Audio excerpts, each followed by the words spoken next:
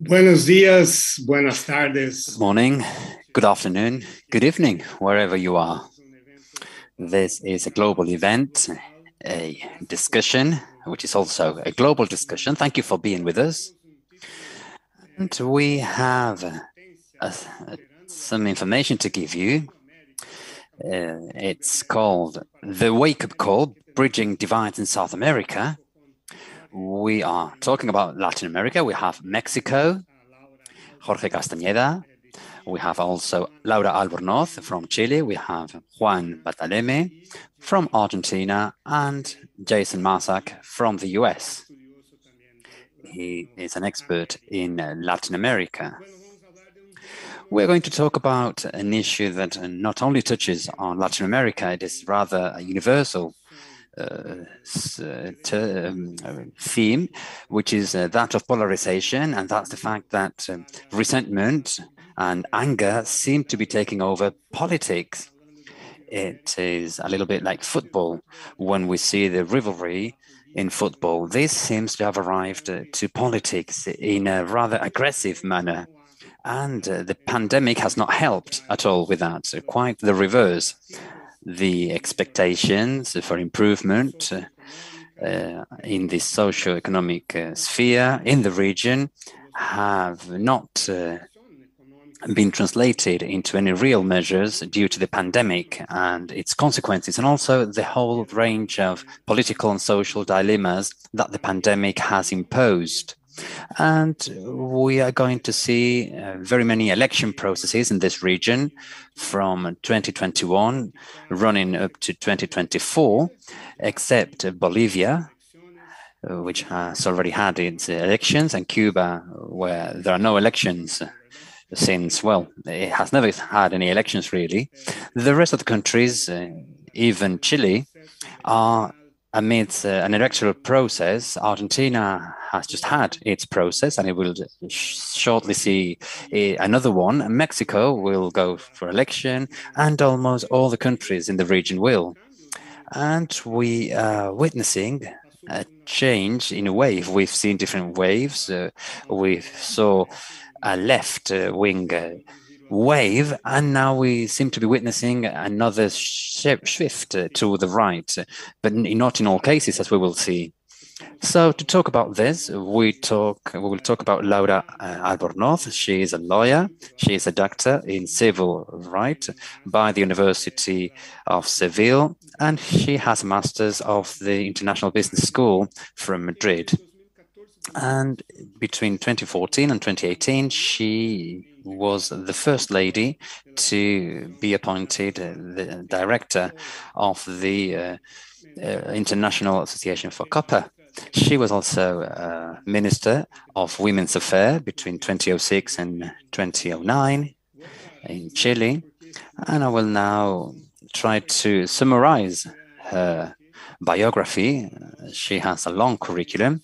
She was also the national vice president of the Christian Democratic Party in Chile, one of those parties that have played a leading role in these years that we have seen and that have closed in Chile very recently. She is a senior fellow of the Atlantic House, and she is currently an academic and researcher, leading researcher at the Faculty of Law at Chile University.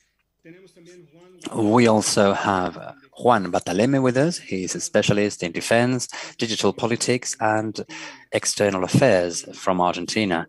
He is an academic secretary of the Argentinian Institute for International Relationships. He's a director and he has a master's degree by the Buenos Aires University.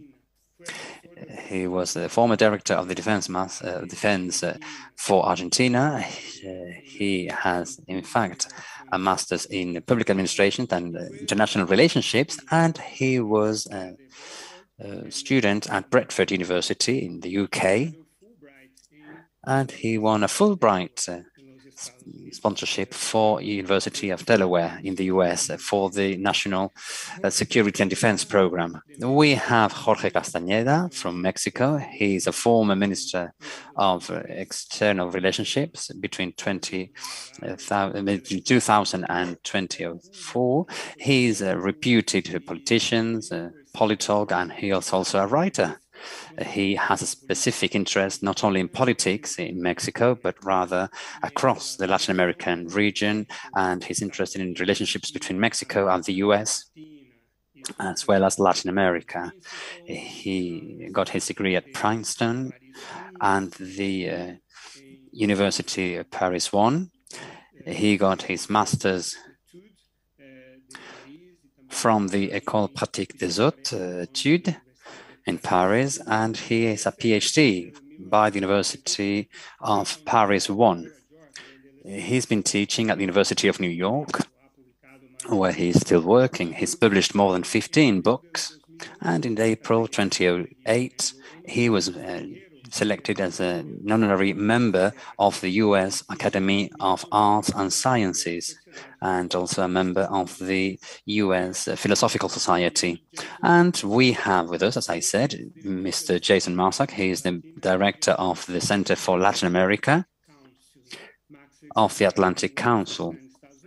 He's based in Boston, in the US. He has more than 20 years of experience in economics, in politics, and regional development, working with high-level policymakers and private sector executives to shape public policies. He supervised recently the development of a campaign centered around the reconstruction of democratic institutions in Venezuela, and he also shaped the efforts to draw a roadmap for the post-COVID era. And this year, he also led an initiative for the Caribbean. Since 2016, Marsac is an adjunct professor at the George Washington University's Elliott School of International Affairs. And before being part of the Atlantic Council in 2013, he was the co-founder of the Americas Quarterly magazine.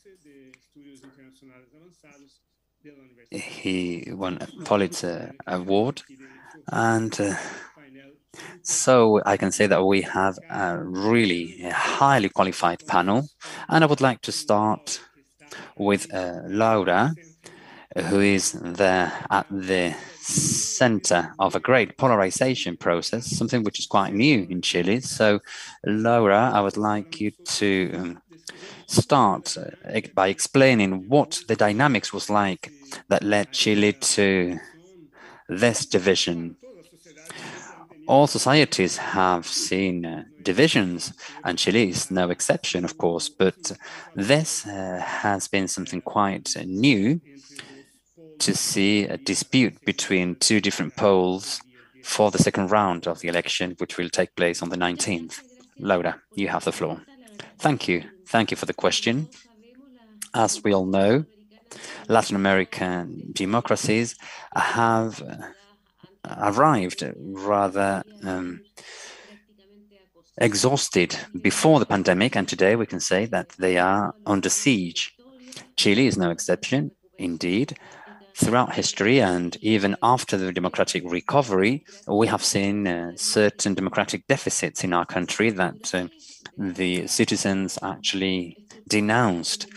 These are also structural deficits, which maybe the democratic regimes were not able to cater for and to correct, and this led to the uprising of movements to demand citizens' reforms. I'm talking about movements that were also part of the fight of the catalogue of rights that democratic governments that established in Chile after the dictatorship promoted, such as defense of human rights, the rights of women, the rights of minorities, of migrants. So today we see indeed a high polarization in our country, and we are having a second round in the election process on the 19th, where there is an extreme right-wing candidate who was a relevant stakeholder, the military government, and on the other hand, we have a young politician, only 35 years of age, who was part of the student movement in Chile, who started the mobilization process, and who is standing in alliance with the Communist Party, although we are now seeing also ex-concentration parties to his candidacy. This fragmentation comes from the weakening of the democratic structures that we are trying our best to correct through different mechanisms. And I believe that one of these, and this is something that we will discuss later, I'm sure, is about how to echo not only the structural deficits and the inequalities that there are present in my country and in the region, but also including the new demands that came about on the part of the citizens who are claiming for greater equality. And these are needs and demands that were not met at the time or have been forgotten or ignored altogether by the politicians. This is all for the time being. I think we can continue to analyze what these demands are, what exactly the discourse of the new leadership is in our country, and which is associated to the needs of the migrant communities, the feminist movement, the discourse about the need to protect the environment. Just a few days ago, a nature and environmentalist, a defender, was killed.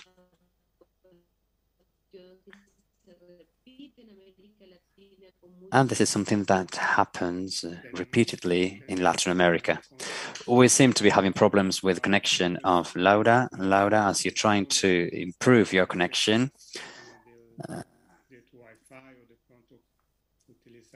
by getting closer to your Wi-Fi or using 4G, I'm going to move on to Jorge. Jorge, what Laura was describing does remind me of Mexico, because in Mexico there was a similar issue with regard to the management of the economy in the country. There was a certain heterodoxy around all things economic and tax-related issues, and everything changed with the election of Mr. Andrés Manuel López Obrador. And I would like you to describe what the reality is like in Mexico after those years, after Manuel López Obrador's mandate, and also looking ahead at the new elections.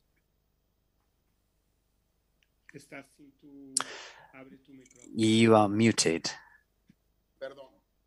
Sorry, I apologize. I am very happy to be here, and I'm really glad to greet you all. We are right halfway through Mr. López Obrador's mandate. Yesterday, there was 3 years since he became president, and we can start to do a kind of balance of what his mandate was like and what the second half will be like. With regard to what you said about the consensus in Mexico from more or less the early 1990s, I would say that partly López Obrador has kept that equality. The orthodoxy in managing the public accounts, the public financing, has been maintained over the years, still beyond what many other countries in Latin America have done. Mexico is probably the country of the OECD and in Latin America with the least fiscal response or fiscal stimulus, less than 1 percentage point of the GDP as compared to 10 in GDP of Chile, Brazil, or 7.8 in Colombia. López Obrador was even more orthodox in this regard than his predecessors, which he names neoliberals. This reflected in a really much smaller growth rate and decrease, which is a lot larger than in the rest of the countries in Latin America. There was a slightly negative growth rate in 2019 with a construction of 8.5% in 2020, and then there was a peak in 2021 of around 5.5%.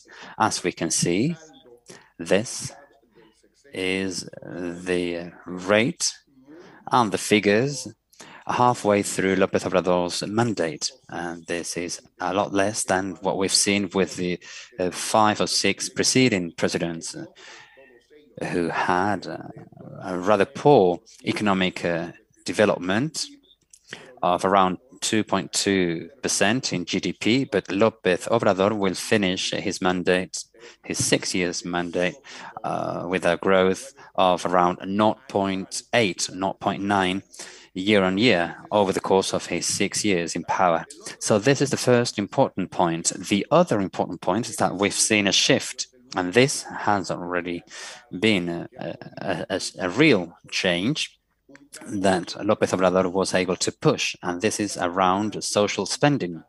Not so much a quantitative change, the amount of money, because this is very similar to what was being spent in the previous mandate by Enrique Peña Nieto. However, this has reoriented in part. The health expenditure has been reduced. The expenditure for education has been maintained. However, social spending has increased, and it has gone to social programs in direct pledge of sums of money for certain parts of the population. I'm referring to the elderly, the disabled people, minorities, the unemployed youth, and some other sectors of the society. This is what López Obrador calls giving money to the poor, is having very different results. And the reduction in spending for education and health has also had very different results here and there. But this is the change that I would say is the most important one. López Obrador was very cunning, very clever when it came to portraying his management as the management for great transformation. He refers to it as the 4th greatest transformation in the history of Mexico. But really, today, we have seen half of his mandate, and the transformations are either negative in what regards economic growth, or they are not very positive, really. And they can be argued when it comes to social programs, because we've not seen the results in reducing poverty or reducing inequalities, or indeed when it comes to creating better welfare for people. Interessante, eso me acuerda un poco del principio del... That's very interesting. It reminds me a little bit of what happened in the first few years of Lula da Silva's presidency, which used to talk about neoliberalism, and then we saw that the changes were very different and things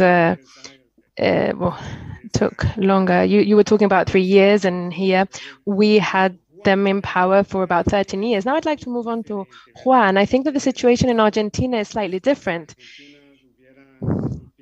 It almost feels as if Argentina,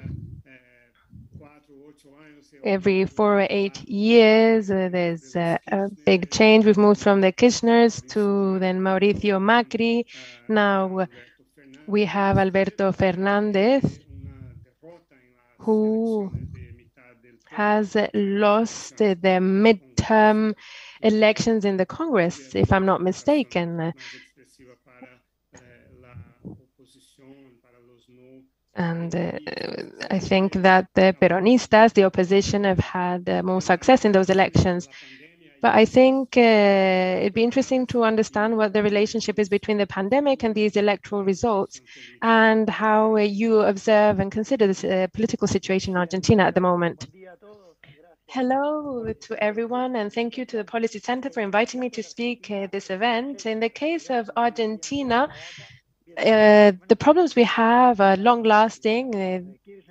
We've obviously inherited the problems that we had during the Kirchner administration and then Macri administration. But I would say that in Argentina, there is a draw between two different country models. The first one, on one side, is an integration or an alignment, an active alignment with the Western world. And then the other one is the issue that there is between understanding what's happening in the Western world, as we can see now with the IMF, for example, and the relationship, which is very close, with some political regimes which can be a big opportunity or seen as an opportunity for Argentina, like the relationship with Russia or China. So this is the polarity we have. We are very far from 54% that the other candidates obtained in elections in 2011, for example, and currently their political sphere is divided between what we'd call the Front for Everyone, which is about 30% of the population. About 40% of the population is looking for other options. I would say it's between 40–50% of the population look for a more center or right-wing option, and this is seen through the success of some candidates.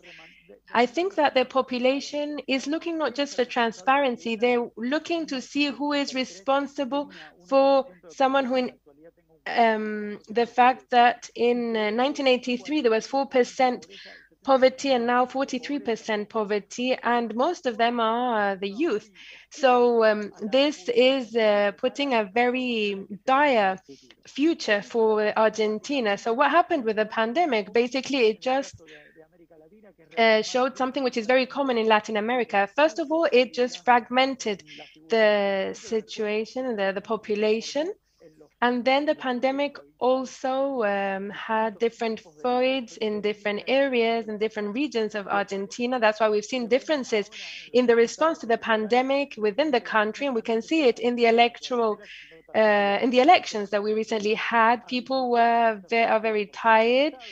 For example, the population believes that the lockdowns were a way of abuse by the state on the population. And now we know that the opposition is starting to have a future. That's what we can see from the elections. But right after the elections that we just had, and as a result of the coalition that exists in Argentina and at this time, we know that this coalition is starting to think in the future elections and thinking of who could be an interesting and a viable candidate. So there's that extra polarization, not only in the population, but also within the candidates and the coalition. So I think that would be the main answer to what the results of the pandemic have been. Jason, you said that you have just received the visit of José Antonio Cast, who is considered by the press an ultra-conservative and extreme right candidate for the Chilean elections. And he was in Washington very recently on a road show. So what are the impressions that you got from José Antonio Cast?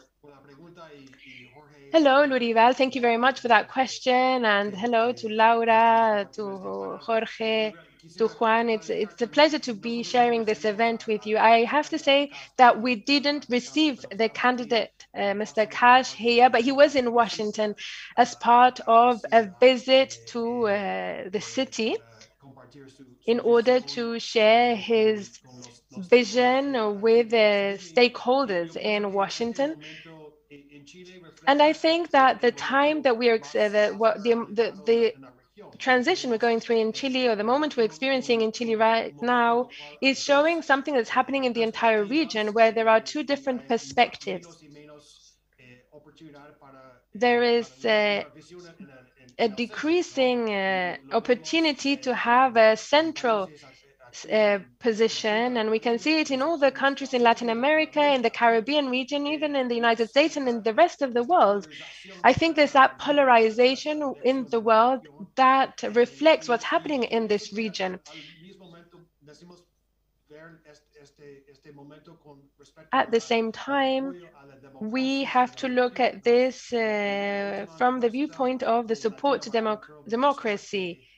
There's a study that has shown that the democracy in this region has decreased in the last few years. It has decreased from 63% to 48% since 2010 to 2018. And last year, it was only 49%, the democracy in the region. So I think, the satisfaction with democracy in the region. So this lack of satisfaction means that we're not responding to the expectations of the population. And it also means that our governments have not transferred benefits to the population, especially during the pandemic. The governments, in many cases, have not responded in fast enough to the needs, and as many of my colleagues have just said, there's been a lot of resistance and skepticism to the policies introduced by the different governments in the initial months of the pandemic, and this is something that is continuing up to now, that frustration with the governments and the frustration with the lack of vaccines, especially in the first few months when those vaccines became available. Lurival, I would like to say that looking into the next year, I'm worried. I have to say that I'm worried because we have very important elections coming up next year in Colombia, for example, in Brazil as well. And at the same time, Latin America and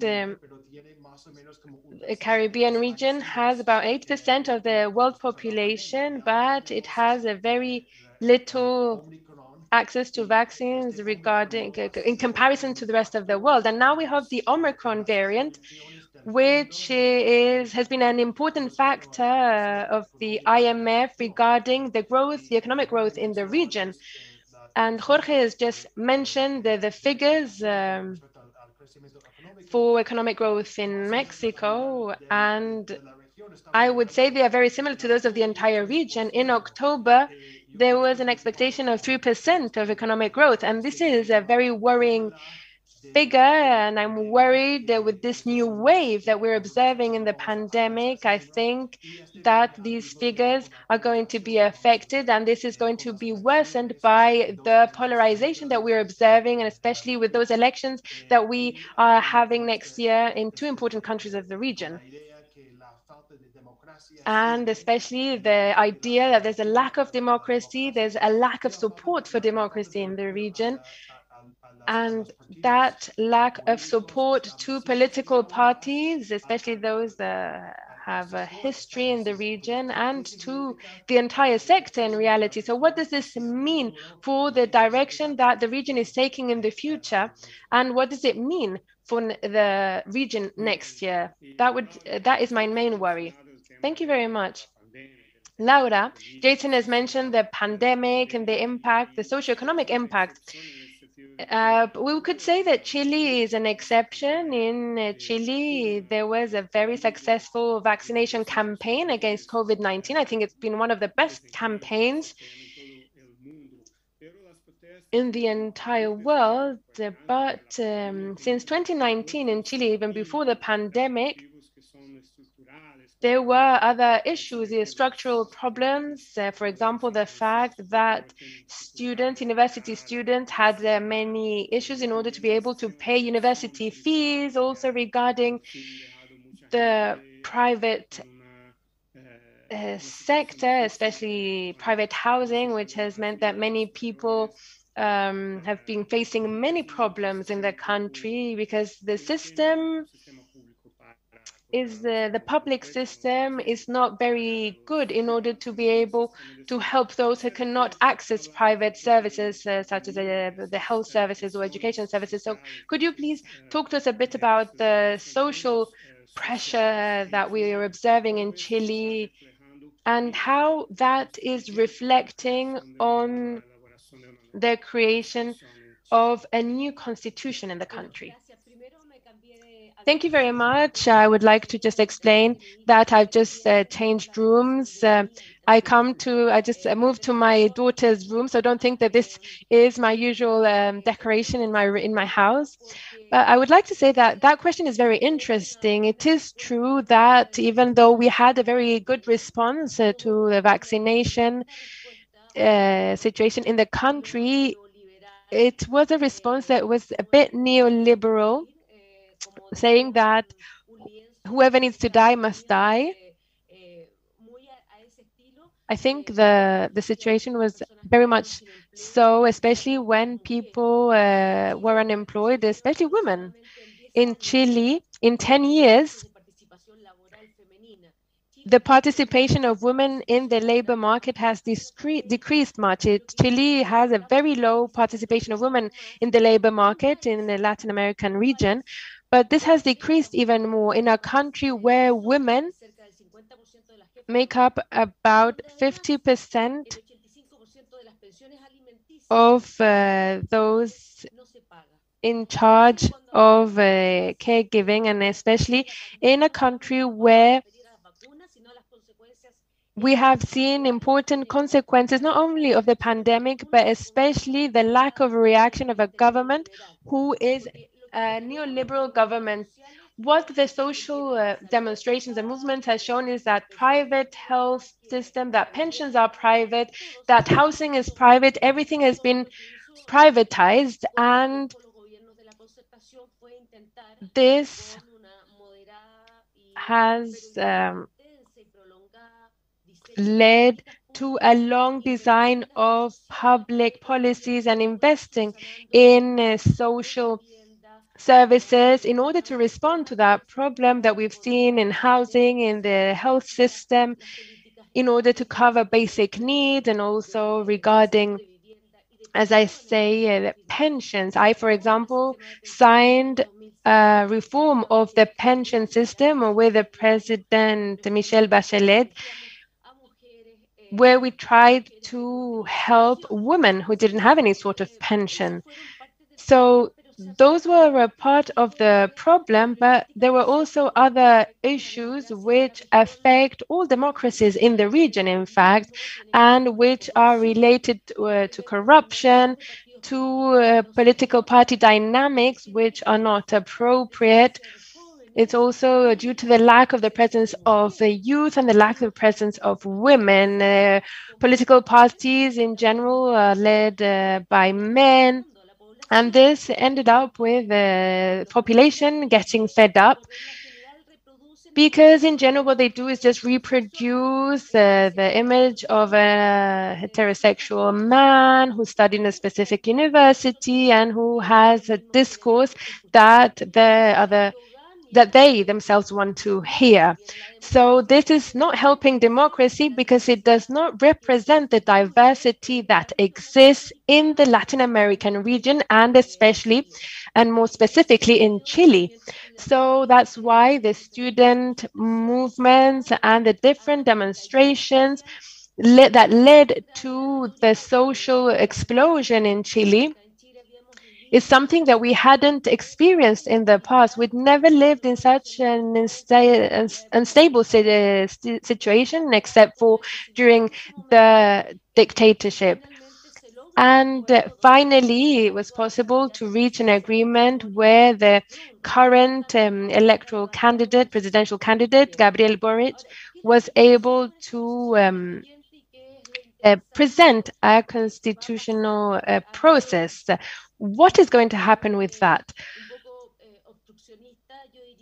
I would say that some sectors have tried to obstruct that process. And what I would like to see is how we can overcome the binomials that exist, whether in Chile we need to get rid of the Senate or not, whether we should change the presidential system to a parliamentary system. I think it has been shown already that this is not what democracies need when the population is requesting gradual changes and a reforming attitude.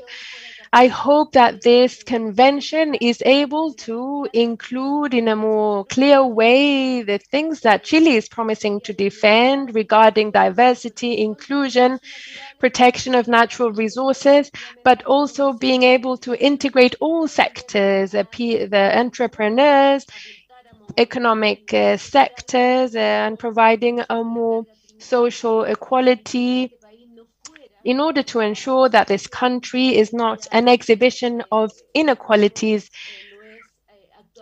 in the way that it is right now. So I really hope that we can attain those changes in order to be able to materialize once and for all a struggle that is ongoing in Latin America, which is the focus on the policies on women, which are 52% of the populations in most countries. Thank you very much. We understand how the youth are very unhappy, but I would say that the youth are the ones that provide us a better internet connection, as we can see from Laura, who's sitting in her daughter's bedroom.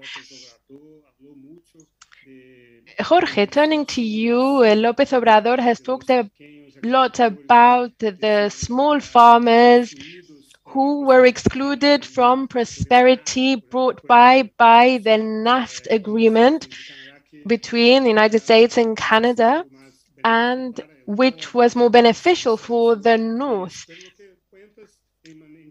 I would like for you to explain in general how this has not been able to reduce poverty, but how has this benefited the agricultural South? Well, that's still to be seen. Two of the major infrastructure projects, which are the Maya Train and the Transseismic Corridor, are located at the southeast of the country. However, they are not built. They are only starting with those projects, and they have generated certain temporary jobs for construction works. And we don't know how much investment and how many jobs or the salaries that will be attained. Some people think that they are just white elephants, that they will not work, that these are trains that will go nowhere from nowhere. However, we're still waiting to see what happens. And the same goes to a very important project from López Obrador as part of these major social projects and programs that I mentioned, which is called Sembrando Vida, Sowing Life.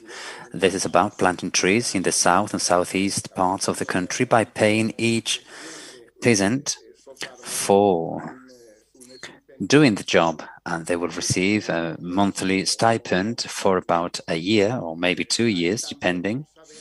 And then again, we don't know that what's going to happen. We know that the money is getting to them, at least partially. However, we don't know whether those trees will grow.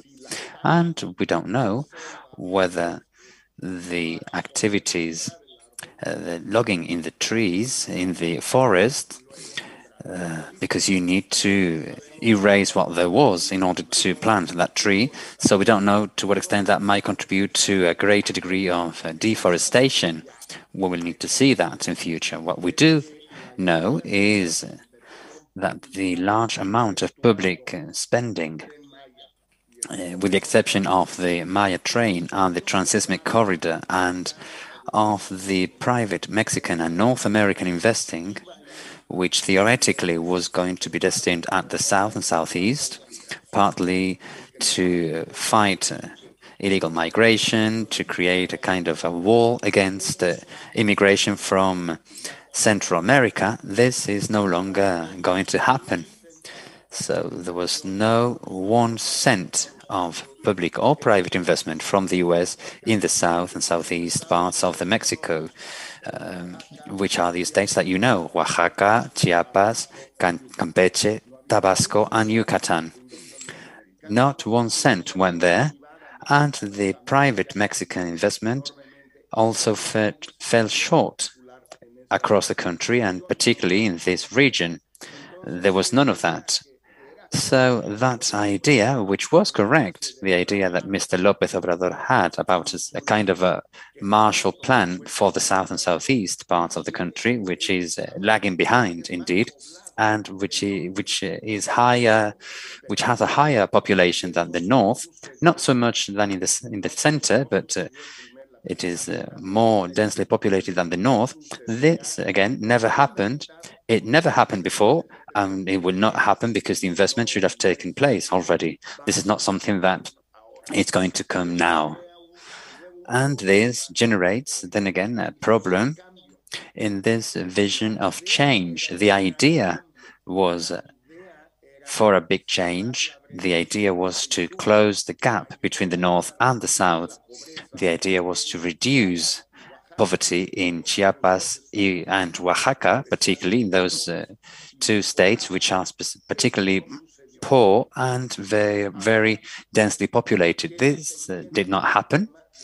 And we are now to see whether the programs and the projects that are ongoing will have any effect, or whether they will be, as in many cases in Mexico, in Brazil. I remember the large projects from Lula and from many years before, from the 1960s, in the northeast of the country. This is very similar to what we are seeing in the south and southeast of Mexico, from Celso Furtado back in Brazil. But this is the current picture, this is the current situation, and the actual balance that we can make of the 6 years mandate of Mr. Obrador. Yes, the southeast in Mexico equals the northeast in Brazil. There were some plans and programs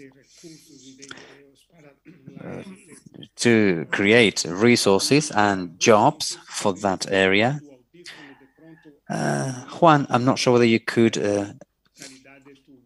remove your earpieces. We might get a better quality from you. Jason has referred to the difficulty. Can you hear me? Yes, we can. Thank you. Jason referred to the difficulty of building a political center.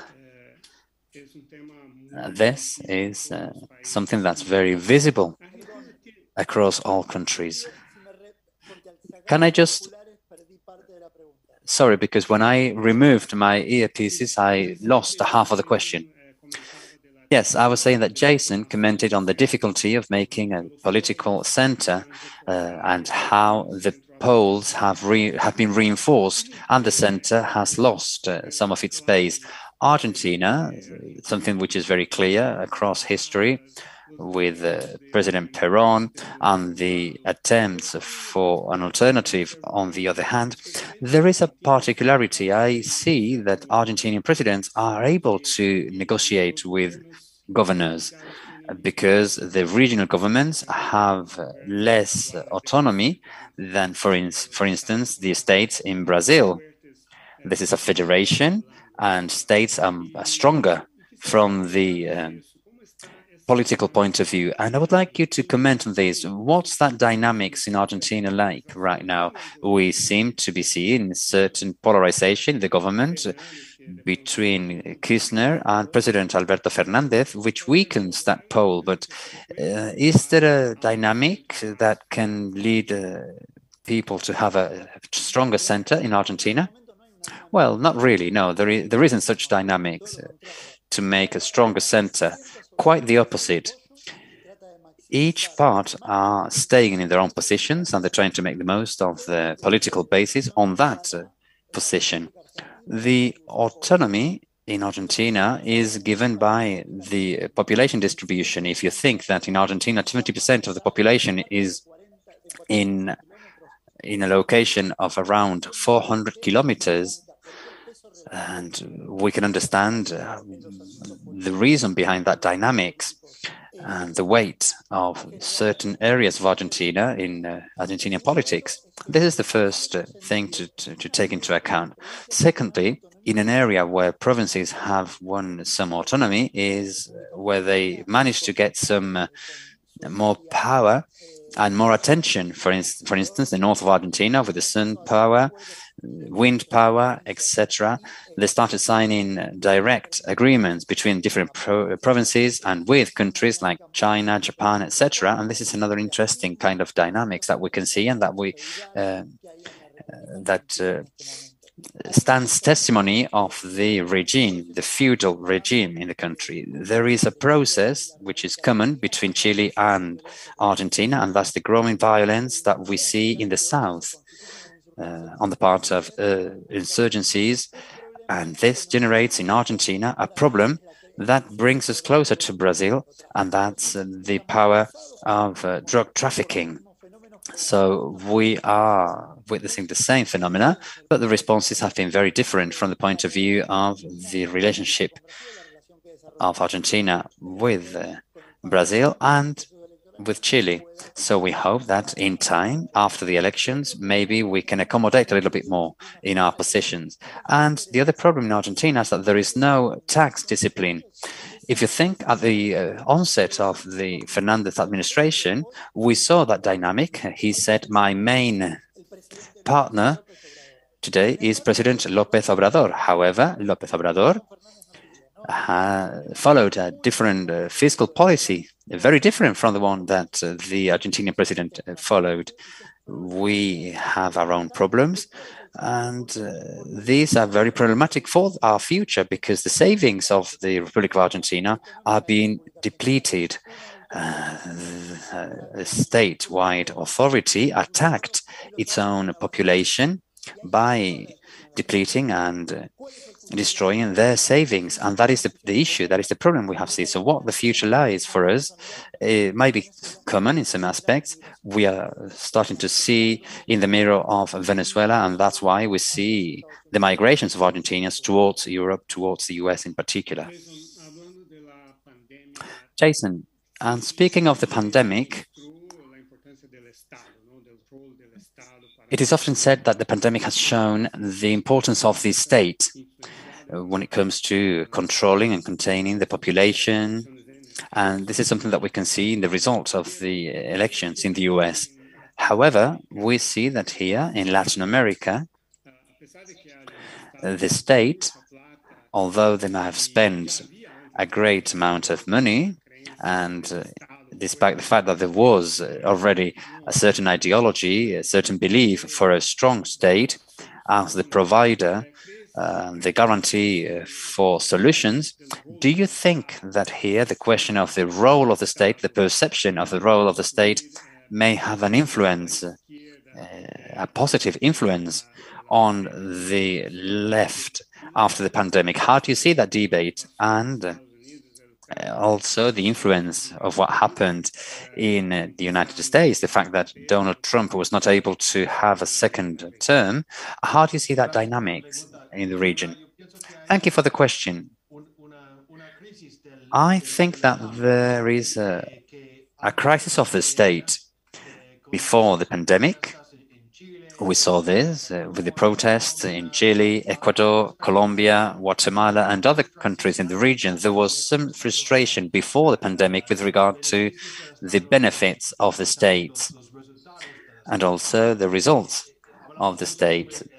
We talk about the growth or otherwise of the GDP, but the big question is not so much the growth of the GDP, but whether that GDP is reaching the people, whether at the end of the day is improving the lives of people. And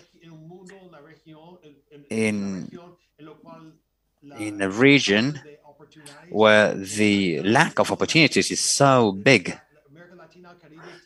Latin America and the Caribbean region have the highest percentage of the difference, in terms of the difference between the people with access and people without access. So the lack of equity and equality is so wide. And this is something that we have seen even more during the COVID pandemic, because people with resources may continue to work from their own home. They can start traveling the moment that they have been vaccinated. They can go to Miami to get vaccinated when there was no opportunity to do so in their countries. Whereas those who depend on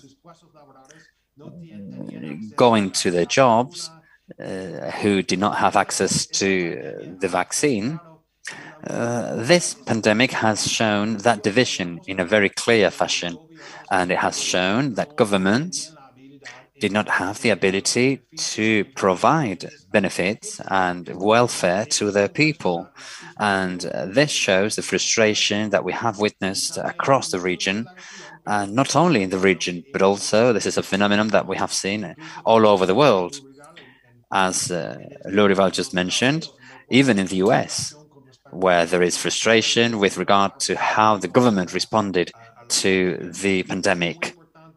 I think that the role of the mayors and of the governors is really important, because not only the pandemic, but also the future of the region in each country cannot depend solely on the public policies of the federal governments, but rather, in many cases, in your country, in Brazil, we have seen a lot of leadership by governors.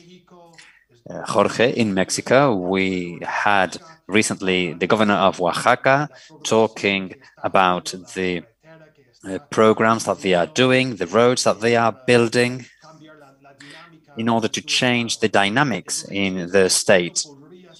So I think that there could be a phenomenon for the future. This could be a trend, not the role only of the federal governments, but also the sub-regional governments, and even more so the cities, the councils, because at the end of the day, the mayors are responsible for the daily life of the populations and the citizens. And they can see even closer the frustrations and the consequences of those frustrations in the local level. I also think that it is very important when we're looking ahead to next year to take into account the Summit of the Americas, because the Summit of the Americas is a meeting of all leaders from Latin America and the Caribbean, which happens every 3 or 4 years. Next year, obviously, the US will host this process, and this will happen at a time where there is a lot of polarization in the region. And it will be difficult to reach agreements, to come up with a plan of action which is shared by all leaders. However, what we have seen in recent years, especially in these last 2 years, is the need to work as a region whenever we can, because the crises that we are facing in the world and in the region are not crises with boundaries. So it is important to see how we can cooperate and work together. And I also think that we are at a time where we should rethink about what the role of the inter-American system could be for the future, because this system is not working very well. So for the well-being of the region, it will be really important to see how we can change the dynamics today so that we can get to a better consensus for the interest of the region,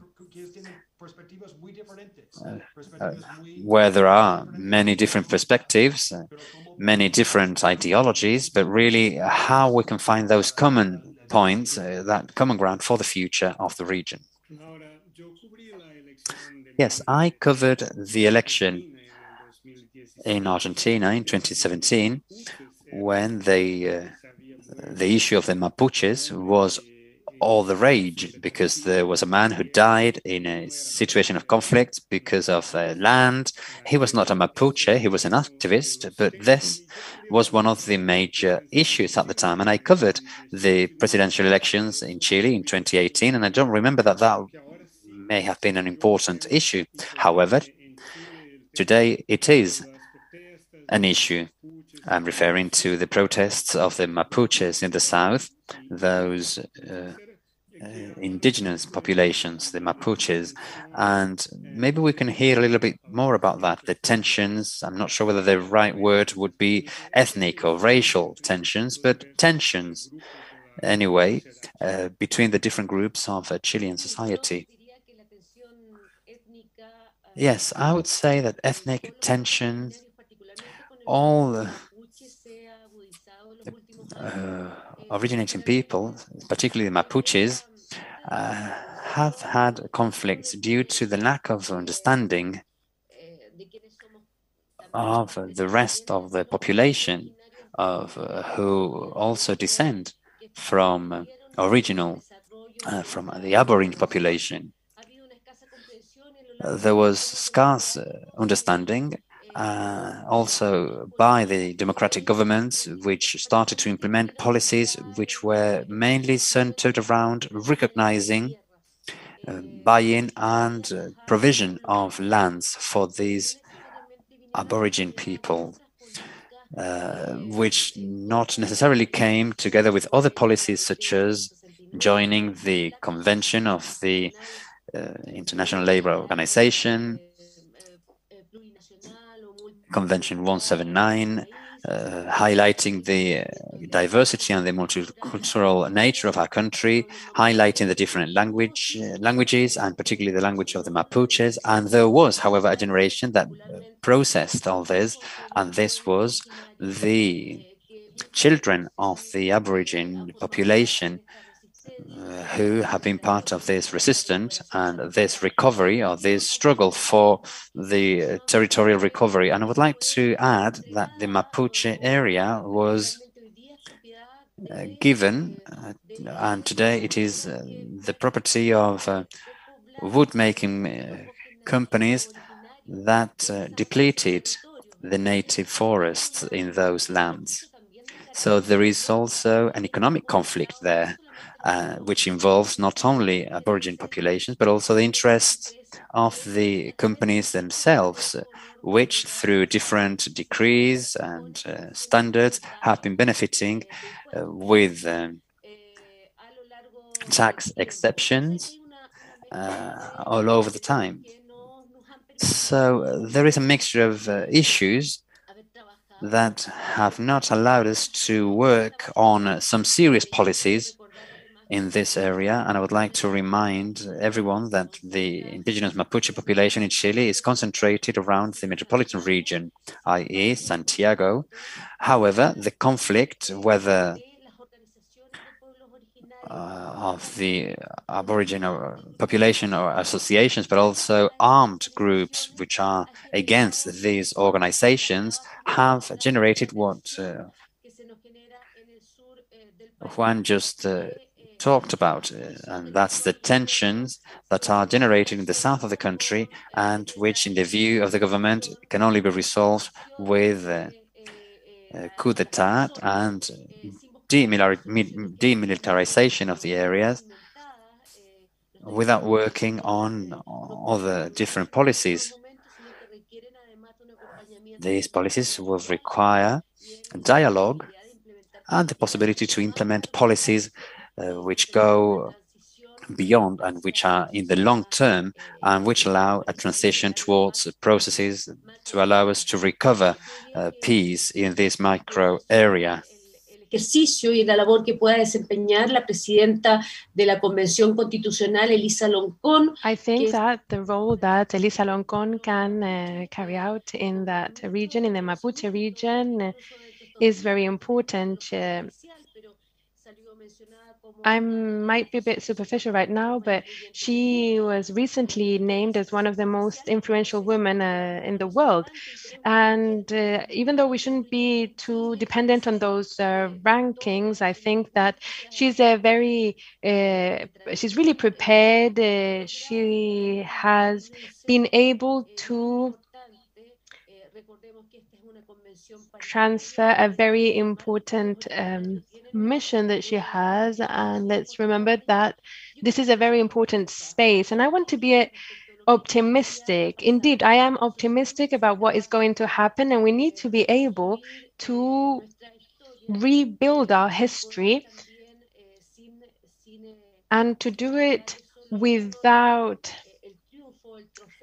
handing the trophy only to a specific group of people. And this has to be a gradual process through which we need to recognize the diversity, as I said before, the diversity that exists in our country through the different tools that we have and which democratic processes provide us with. And we should learn from the experience of war, the use of weapons, and what we cannot allow is for that mechanism of that tool of war to be used by the state or by individuals. Thank you very much. You've mentioned, Jason mentioned the federal system in Brazil, in the United States, for example. We know that these are federal systems where the states are more independent than we can see in different other countries in the region. I would like to add another aspect, which is parliamentarism compared to presidentialism. Here we have a very different way of governing, and in Brazil, for example, is a presidential system, but the 1978 constitution gave much power to Congress, so that equation doesn't really resolve the issue. Do you think you, Jason, that are in the United States, or Jorge, you are Mexican and you are working in the United States and know what's happening in Brazil, and you really know the entire region. Do you think there is something that could be done to the political system, or don't you think that is relevant in this case? Jorge, your microphone is off. If you can please open your mic. I think it is indeed very relevant, as opposed to Laura, perhaps because I'm not very aware of the Chilean situation. I don't know all the details in that country. I don't think that the debate regarding presidential vs. the parliamentary system, or the type of federalism that we have in some countries in Latin America compared to a more centralized system is, I think, is a very relevant debate for many reasons. It is relevant, first of all, because in fact, indeed, there is an issue with the Congress. It's an issue that we have in the United States, of course. I think we can see it in Biden's agenda, who was given a certain mandate in the elections and has different proposals.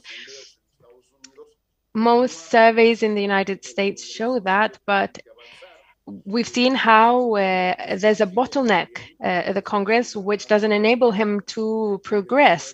We've seen the same situation in Chile, and we've also seen it in Brazil. This is not happening currently in Mexico, but we did observe this in the past, in 1997, when PRIM lost the majority, and until 2018, when López Obrador obtained a majority again. So I think that there is an issue with the political system, and I think it is a very important debate that is happening in all of the Latin America region. And there's also the tax system. For example, Jason mentioned the road in Oaxaca, a road that's been under construction since I can remember, which joins the region with the Pacific. I remember driving through that road for the first time in 1973. So as you can see, it's been under construction for a while now. And I think it's going to be an excellent road because Oaxaca is a magnificent region. But the issue is that the entire budget of the Oaxaca state is a federal budget, comes from the federal system. The different states in Mexico do not gather any money. All the money comes from the capital. And this is, of course, a big problem if we also have a federal system regarding security, for example. In other words, in Mexico, everyone complains that the municipal and state police are not well prepared, they're not well equipped. they're not trained, and I think that that's a very legitimate complaint. But the problem is that the municipalities and the states are not gathering any money. So it is very difficult for them to obtain money from the capital in order to equip the police corps. And that's even worse in the northern region of the country, because the government, the federal government, has to pay, for example, the police in Monterrey. That would be an aberration, because we are transferring money from the entire country, including the poorer regions, to the richest city in the country, which doesn't want to pay its own police because they don't have municipal taxes or state tax. So this debate in Mexico and in the rest of the Latin American region is very relevant. It's a debate that has been absent for a long time, and I think it is now the time to have this debate and this conversation. I'm not sure whether it is the best place to have this conversation in Chile, but I think it is a very, very relevant debate nowadays. Juan, I don't know if you're jealous of Mexico or of that road that is constantly under construction. If you want, you're invited to come here to Brazil, where we start many construction works and we never end them. We've listened to you talk about the multilateral relationships in the subcontinent, and I would like to ask you whether you think that Mercosur and other regional agreements could in some way offer more regarding those issues that we're talking about, like the free trade, if it could perhaps lead to more prosperity and help with different production sectors in the region, in Argentina and Brazil, for example. Thank you. I think that we all need infrastructure. Those infrastructure lead to development, but those are the source of corruption in all of Latin America. I think we just lost Juan. Oh, he's back. Okay. Yes. Excuse me, I was saying that what we all have in common is that we need infrastructure, but infrastructure would lead to development because they're good programs, but they're also a source of corruption and problems for Latin America. This obviously has happened in Argentina as well. We have lots of constructions that start but never end. The idea behind Mercosur, what I can say regarding Mercosur is that in Argentina, Brazil, Uruguay, and Paraguay had a common idea in the 1990s when Mercosur was created as a liberal institution, now trying to transfer it and transform it into a more populist idea. Was catastrophic for Mercosur.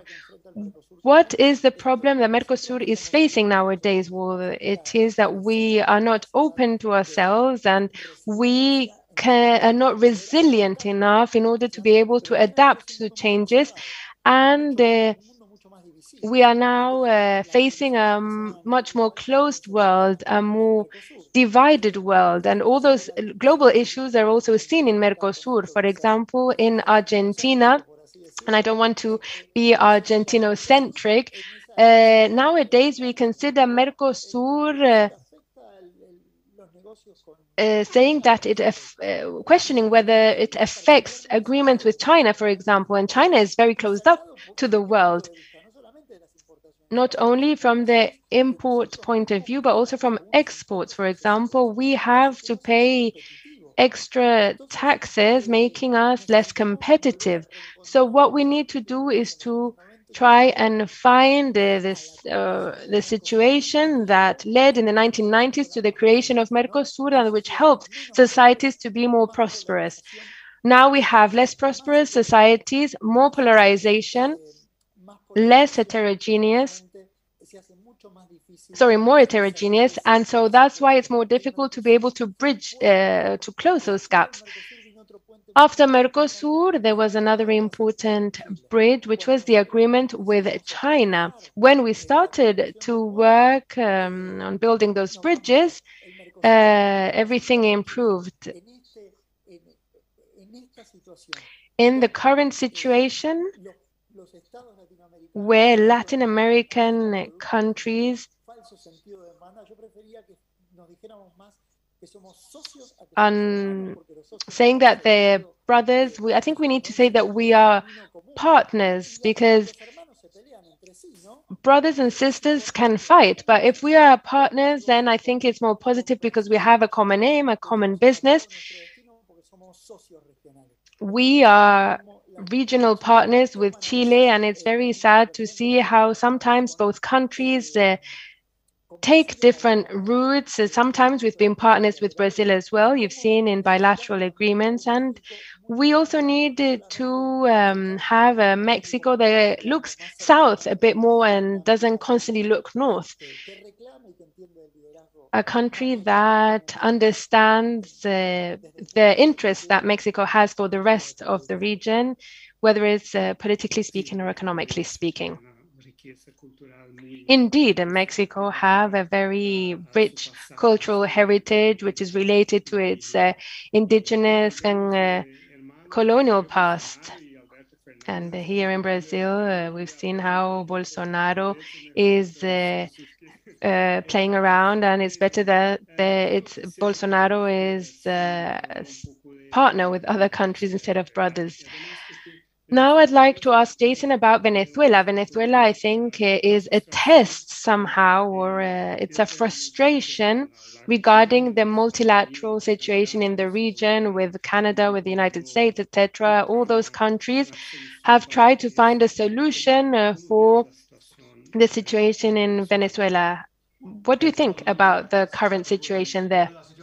Thank you, Lurival, for that question. I think the situation is very worrying. I think that Venezuela is showing the limitations.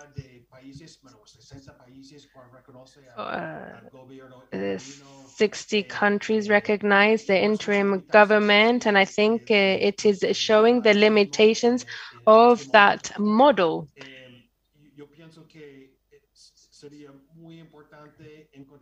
It would be very important to try and find a different route for Venezuela,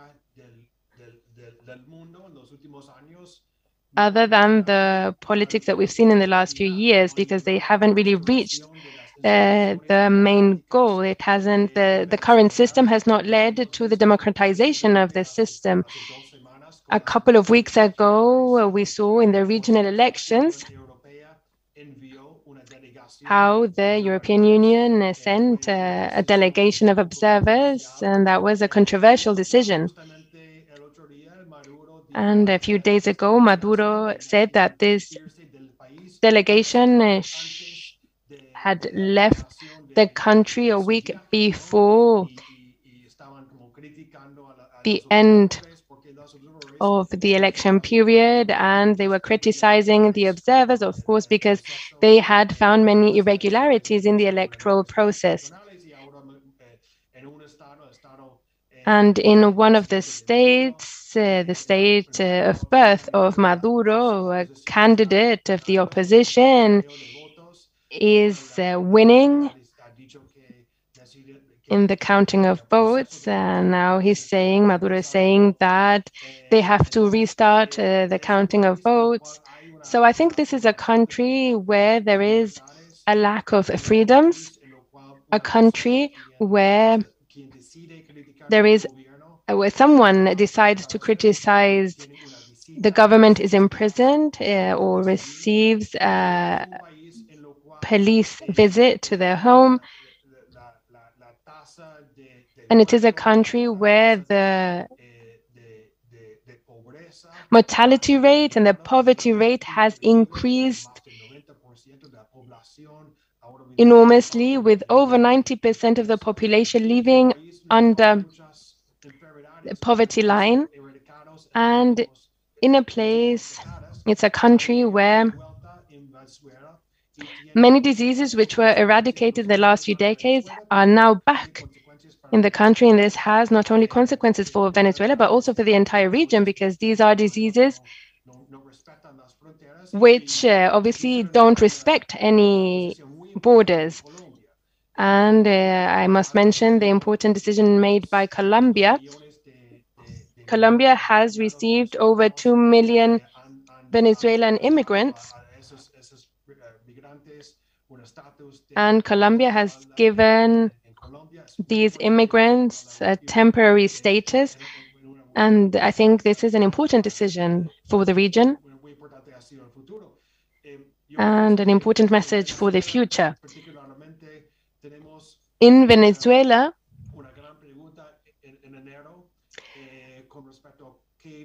there's a question that we can ask in January. What is going to happen with this interim government? What is the international community's position going to be, especially that of the European Union and other independent countries, regarding the acceptance of the future form of this interim government? But what I think is also important is that we have recognized that there is a democracy crisis with a lack of freedoms, but there is also a humanitarian crisis in Venezuela. As an international community, we need to see how we can not support the Maduro dictatorship, but also support the population, support people who are suffering as a result of the humanitarian crisis. It's a very complex situation indeed.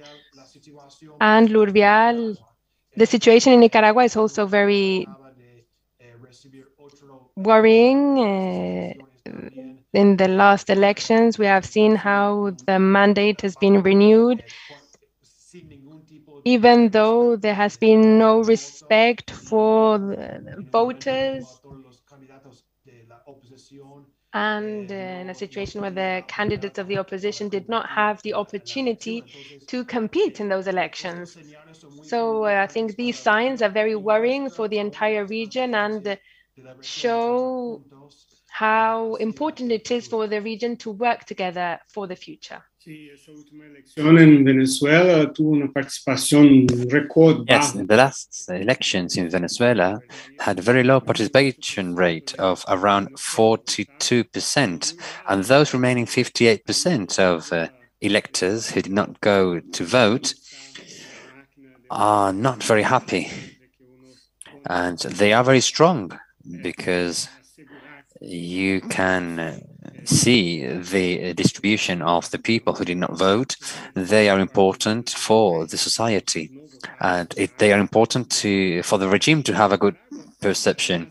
So not going to vote takes courage in the country. And in Nicaragua, more than 30 people were jailed months before the last election, including the 8 competitors, the 8 other candidates in the opposition, including Cristiana Chamorro, the daughter of Violeta Chamorro, who defeated